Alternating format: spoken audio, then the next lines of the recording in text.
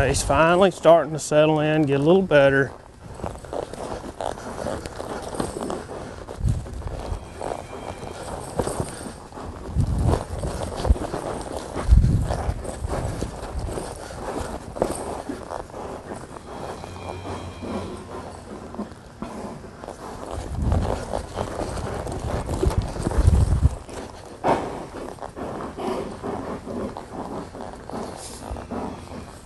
Okay, I'm gonna go ahead and work one more cow on this horse, but you see right there, that cow got pretty bad, got wanting to lean on him, putting a lot of pressure on him, but still went ahead and made him go to that stop.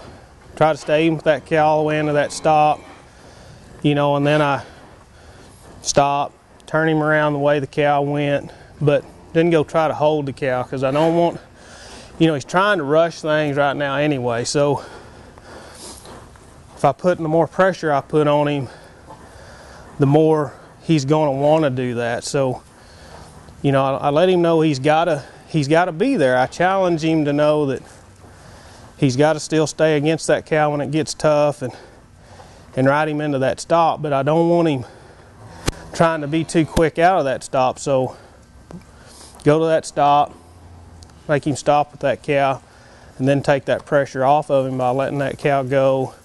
And we'll work one more. He's just now kind of starting to settle in. You know, this horse hadn't seen a cow in about a week. We've been working him on the flag, and you know, so naturally he's a little cow fresh, a little overreactive, but starting to settle in and get a little better. So we'll work one more on him, and then we'll be done.